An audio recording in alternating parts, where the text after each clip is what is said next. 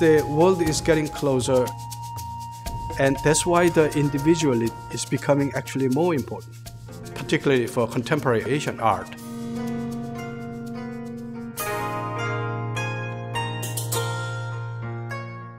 I've been in this business for 20 years, and I still have only 10 artists. Even though they are so different, and somehow I feel when they are in the same place, in the same house, they all goes together. I think this is a very important aspect of how I select the artist. When I look at this art hanging here every day, looking at this every day, yes, my reaction to the art is different.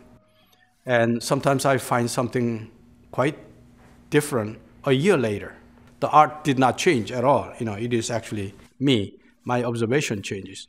And I think it is also true with many of the collectors and my clients have the artwork in their home, depending on their own mood and their own emotions, that the artwork reacted differently. That's the beauty of artwork, and that's where the extension of the artwork is almost like a family. You are living with them together every day. They are not same person every day and every time. We all change. There is a life. We adapt to it, and I think a beautiful art should be moving on, and the life has to be connected with the viewers so that it touches our eyes and our heart.